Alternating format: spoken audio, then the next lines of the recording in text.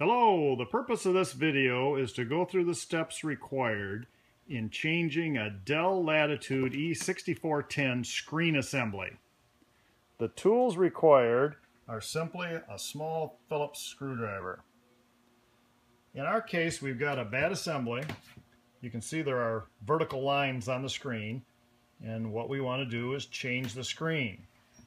We're going to change the whole screen assembly. It's a whole different task to change just the cell.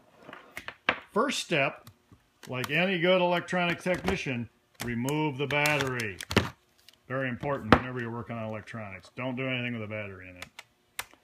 Okay, step one, remove the screw that holds the bottom plate. One simple Phillips head screw.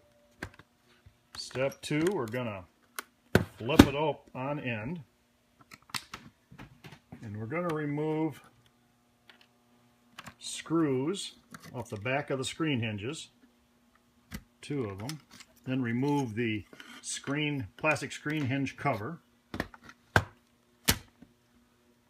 Now we're going to remove screws that are exposed now that you've got the screen hinge cover off, 1 on each side. We're next going to disconnect the connector that simply pull up on the blue tab after you've disconnected the 2 screws. And now you've got it disconnected.